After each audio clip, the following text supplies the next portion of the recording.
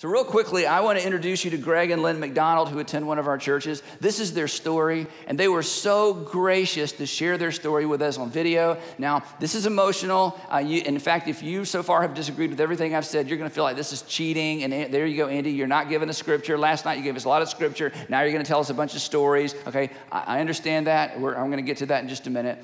But this is the reality for those of us who are in ministry. Again, if we're all just public speakers running around, or you could just bloggers, and it would be easy. But we're dealing with real people and real relationships and real people that we love. So we have to figure this out. It is not political for me. It is not political for you, is it? It is relational because we're in ministry, and because we've learned to distinguish between theology and ministry, we can figure this out. So here's their story, and then I'll pick up our story right after you watch this. Take a look. This is Greg and Lynn.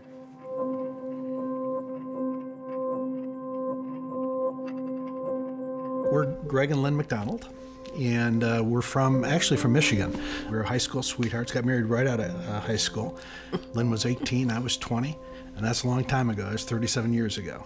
I got pregnant, and we had our daughter, and then a couple years later after that, we had our son. And so I always dreamed of having a family. I wanted a boy, a girl, the white picket fence, the dog. I wanted the whole kit and caboodle.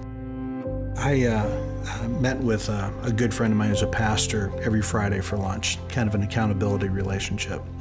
And he had told me he was brokenhearted. He had just found out that his son was accessing pornography on the family computer. And I remember going home and thinking, boy, I got to check out our computer.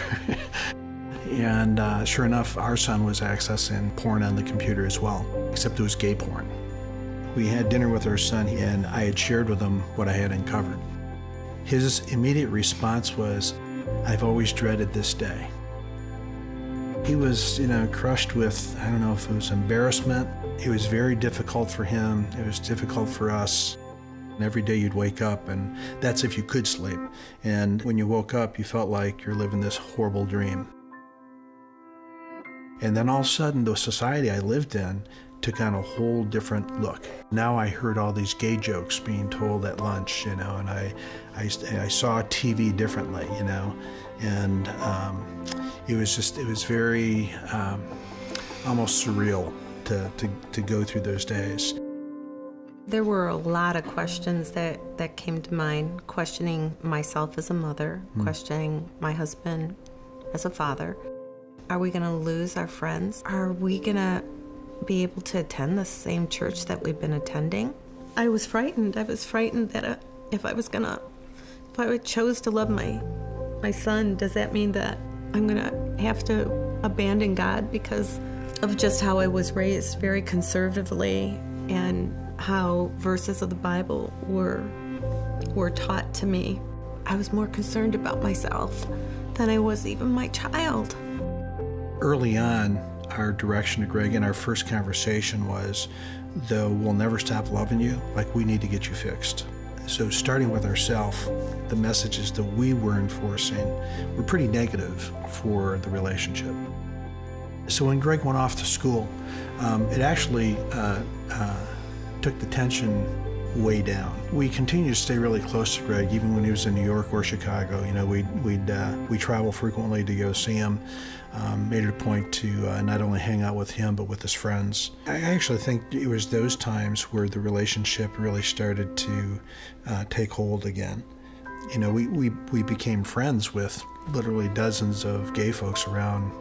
Now they're around the country because they've grown up and they've got jobs and they're all over the place. But I would routinely ask a lot of the same questions. It's like, when did you decide to be gay?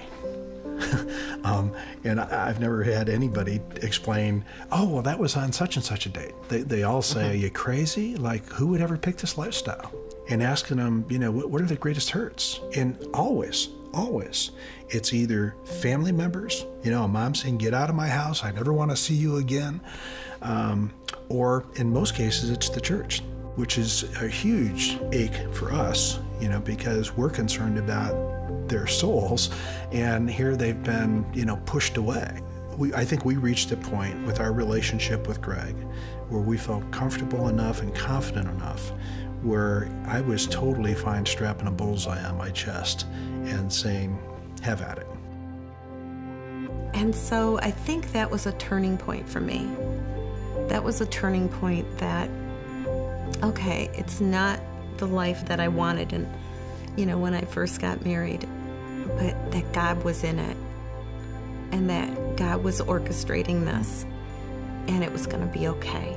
Today we're not interested in trying to change people. We're just interested in trying to love them. And early on, that wasn't necessarily the case. I'd say today we're really attempting to be focused on loving the people God puts in our path. So whether it's a gay man in Chicago who's being prepped for back surgery. He'd been kicked out of his house, and he calls us and says, would you pray with me? If you don't have a relationship, you don't have to worry about having those opportunities. If you have a relationship, then you have these incredible opportunities to speak truth into people's life. It's a lot freer for us. And again, as life happens, we find that we become sure footing for somebody who's in the midst of a trial.